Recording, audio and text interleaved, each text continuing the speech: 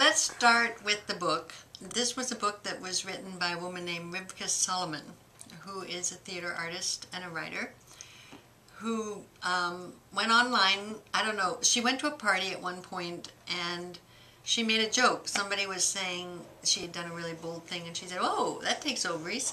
And everybody in the party thought it was hilarious, and she woke up in the middle of the night and realized, I could make that into a book. It is a series of interviews and stories of women who shared their stories of courageous and bold acts, impacting other people's lives. Then her associate, Bobby Ozabel, who is a theater artist from dating, she was one of the first feminist theater artists in the United States. She worked out of Cambridge at a theater called Caravan Theater. She and Rivka collaborated to put it into a play form. And then Bobby has gone all over the world doing workshops to try to embolden women.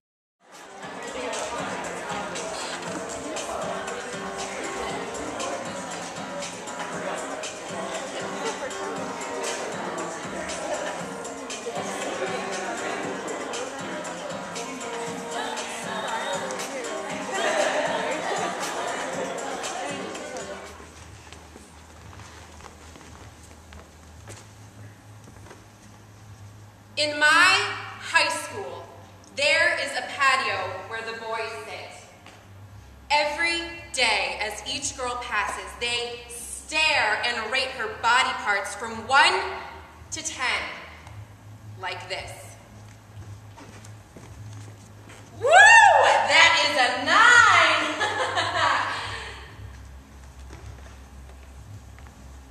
9! Yuck. 3. And barely.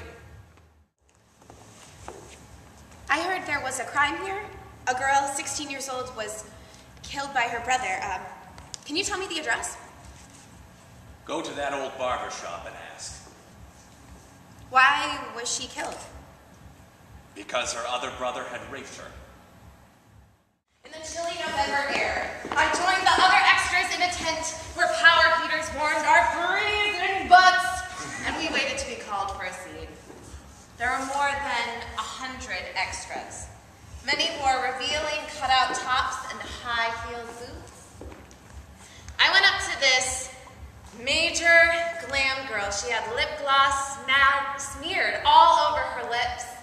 She had her hair all teased up. Hey! Is the band in the house yet? No. Today it's just us girls. Oh. Did you get to trash the house yet? No. We just made out with other girls. I'm confused. The next day at lunch, a bunch of us girls got to the boys' patio before they did. We waited until they walked by. And when they did,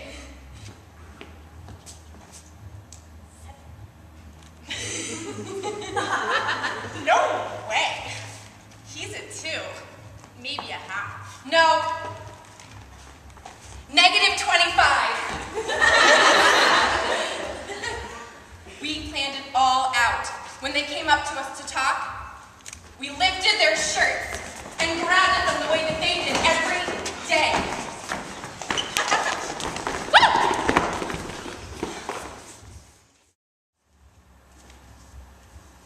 You should fire Rana Husseini. Stop writing about this, Rana Husseini, or you will be visited by someone at your work or home. I know what I'm doing is right. Will you fire me? No. I stand by my reporter. Just then the production supervisor called my name for a scene, but I needed to know. Am I expected to take my pants off? The production supervisor nodded yes. And I'm out of here. I talked to the others. dozens of us decided to voice our complaints. We went to the supervisor as one united front. She told us, if you walk off, you're not getting paid. That was it. We had it. You pressured us to perform sexual acts that were not a part of the job description. We've been here since 11 a.m. and it's now 3 in the morning. You are going to pay us. In the end, with 50 women crowding around her, the supervisor gave in. She paid us. Woo! I had a very dirty car, so there's a lot of dust. You know, some people like to write on cars. I had a message on there one day that was just like, I like balls. I was like, mature.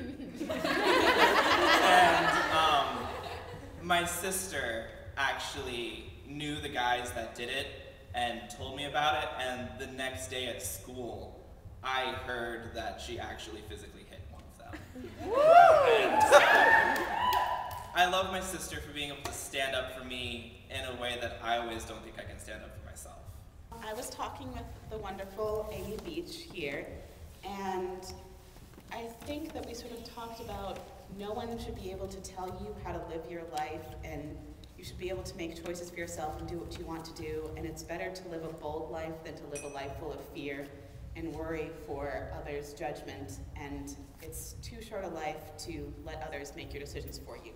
What happened, I had a friend who was very, very shy and barely spoke to anyone, and there was this kid who started badgering her, and I don't even remember what he was saying, but I was sitting there and I was just getting angrier and angrier, and apparently I said something like, well, you know what, you stink really bad, like something horribly, like not a good comeback at all, but he was just like so taken aback that I was like so angry, and like, you know, that he forever, whenever he like was about to do that, I'd stare at him kind of like that, and he would just be like, okay, okay.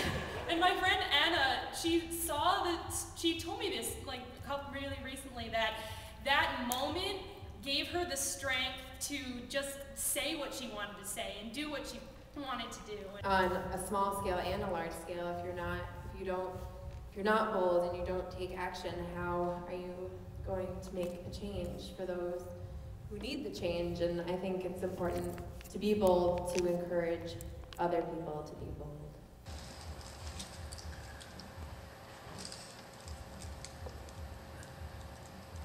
Women in Iran now are being arrested for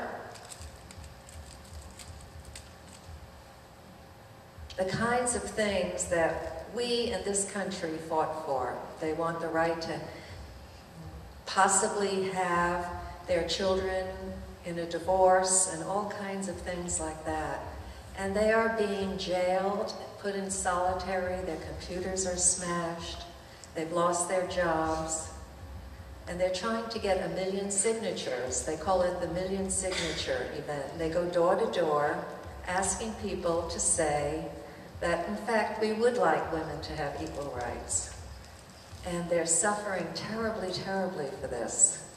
And that's what happened in this country about less than 100 years ago, is that